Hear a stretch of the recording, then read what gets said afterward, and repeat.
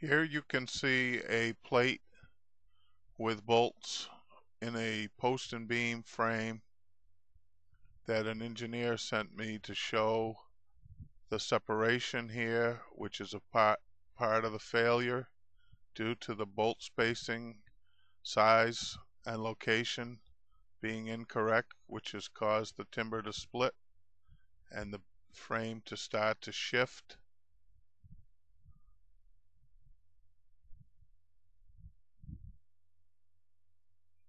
Here's the back side showing the nuts and washers.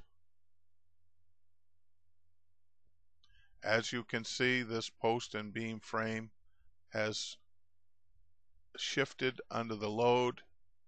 It is important to have your design reviewed by a structural engineer who is experienced with this type of construction and can advise you of the location of your bolts, the size of your bolts, and the spacing.